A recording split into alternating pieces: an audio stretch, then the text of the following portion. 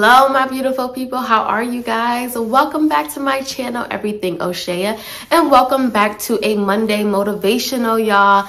I'm excited for today, and today's word, I'm gonna tell you how uniquely it came to me. This word came completely out of the norm, and I guess that's the point of everything, is that as I continue to give you all these inspirational words and these inspirational quotes, sometimes it just comes in different ways. And so this word came to me because my daughter is 5 years old, if you do not know, or if this is your first time channeling into my channel. My daughter is 5 years old, and she has been experiencing some night terrors. And so my husband and I have been really working through praying and worshiping and just inspiring her, motivating her, teaching her how to pray, teaching her the word, showing her children's stories, and so forth. So needless to say, we have done everything that we can, right, to really help her to conquer her fear at night of going to sleep and having night terrors. Until just a couple days ago, she wakes up and she says to me, "Mommy, I had a very bad dream and I cannot take it anymore. I don't want to sleep anymore. I don't want to go to bed anymore, especially here." And so my thought was, oh my gosh, like, this is really terrifying you. It's really scaring you. And she's like, "Yeah, it's a lot, Mommy. You know, I'm so afraid. I'm so afraid. I'm so afraid." And she kept saying, "I'm afraid. I'm afraid." And I'm like, "Okay, baby." So I take a moment. Me and my husband, this is like early in the morning, y'all, before we even get up to get out of the house. And we sit and we pray. And I pray and I'm like, she's still afraid. Like, I'm not trying to say like the prayer is magic and just go away like that. But you know, if you know, sometimes prayer can do a lot. And my husband is like, "No, you're going to stand. We're going to recite this." And he starts to recite the scripture of fear. And I'm like, okay. And so he's telling her to speak it out and repeat it. And her first reaction was, I'm not going to repeat that. So I'm standing with her and I'm like, "No, we're going to stand and we're going to repeat exactly what Daddy is saying." And we repeat it and we speak it out loud. It was the power of being able to stand up against her fear and speak out of it. See, oftentimes we want to sit and we want to perseverate in our fear. We want to perseverate why we shouldn't launch what we have to launch, why we shouldn't launch that book, why we shouldn't launch this YouTube series, why we shouldn't do something, why we shouldn't go for that job, why shouldn't we be the ones to take a position that is completely out of our element, but yet it's called for us. We live in fear every single day, every moment of the day. And we don't even realize as humans, as adults, as people, how much fear we have inside of us.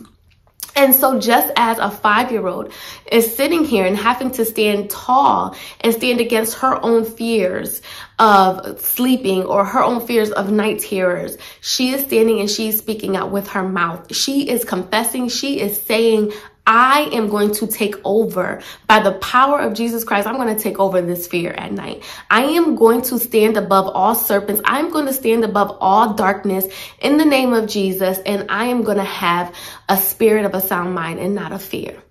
And I was so like, okay, go you. I was so proud of her as a mother, because the courage that it takes to stand up against your fears.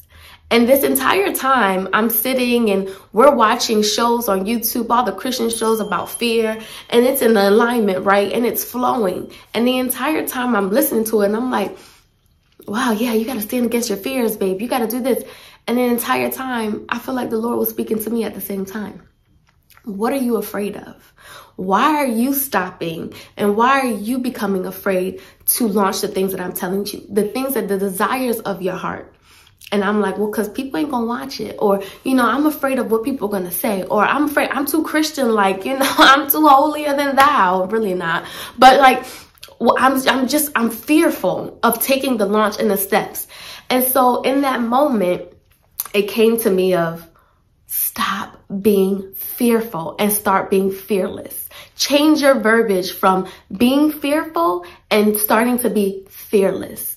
Girl, sis, you got it in you. Become that fearless woman. Become that fearless person. Become that fearless child. That girl who stood up against all of those things that was telling her, all the enemies in her head was telling her, you know, oh, be afraid. Oh, you don't want to go to sleep. Oh, you shouldn't do this. Oh, you shouldn't do that. And didn't want to use her voice. Instead, she turned it around and she said, I'm going to be fearless. And I took my 5-year-old's example and I took it with me and I said, and I'm driving, literally driving her to school. And my mind is like, oh my God, this is for you. You have to become fearless. So as I'm teaching her the word, as I'm teaching her the powerfulness of God, I'm also learning through her how to become fearless. So in this season, in 2023, you have to learn to become fearless. Stop sitting, stop pondering, stop wishing, wanting, looking, stop envying, stop scrolling up on your social media like, oh, I like the way they do this, or oh, how can I do that? Stop. Become that fearless woman to step out into faith. Step out back into who you can be. Put that cape on, honey, okay? Put that armor on. Forget a cape, put your armor on and know who you are in God's kingdom. If you are looking to go back to school, go back to school. Figure out how you're going to do it. Figure out the classrooms. Figure out the assignments. Figure out, you know, how much it's going to cost. Figure it all out. And I know I'm just speaking, but I'm speaking to somebody. If you are wanting to do something and you're not sure how to do it, write it out. The Lord will speak to you. And I can tell you from my own testimony of being so fearful of starting this segment. Are they going to watch it? Is everybody going to like it? This is completely different. I know some people are like, but what about that home decor? Like so many different things was going through my mind. And I said, I have to do this. This is something that is put on my heart to do. And I have to be fearless in it. I may not know every single scripture. I may not know the entire Bible inside and out. I may get criticized for what I'm saying, how I'm saying it, how I'm doing it, and so forth, right? But I'm stepping out into faith and I'm allowing the Holy Spirit to move through me. I'm allowing God to do a good work in me. I'm allowing to really put myself on a platform that I have no idea how He's going to use me in. But I am being fearless. Being fearless. If you are someone who's looking to go into a new job, be fearless. Take that move. If you are someone, you're a stay-at-home mom and you're looking to, what is the Lord going to bring you? Is it writing that book? Be fearless. Write it. Complete it. Do it. Your words, your voice matters, and it's going to touch down into somebody else's heart. It's going to touch down into somebody else's soul, and it's going to be powerful. Be fearless. Do something different that you have never seen yourself do before. Step out onto faith. I promise you, the other side is so much greater. Be fearless in all that you do. So I'm giving you all this word on being fearless. I hope that in 2023, you take with you, be fearless. So the first thing I want you to think about is what's holding you back from being fearless. Write out the things that is holding you back from becoming fearless. I want you to take a moment in that. And then as you're writing it out, I want you to then write out your second point on how can I step out of this fear? What are the action steps that I need to take? So what are your action steps to take to step out into that faith, right? Is it finances? Is it designing the program? Is it finding the publisher to publish that book? What is it that you need to do to step out into faith, right?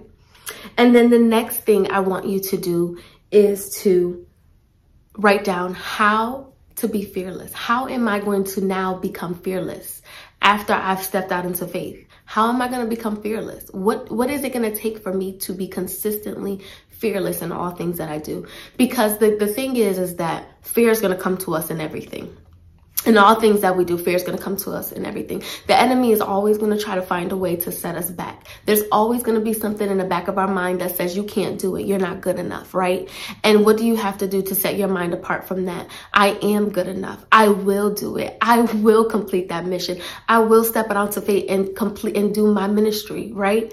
So I need you to think about those places that you are holding on to fear, and how are you going to achieve those goals to step out into faith and be fearless and live your best fearless life. Okay, honey? Live your best fearless life. Just like that.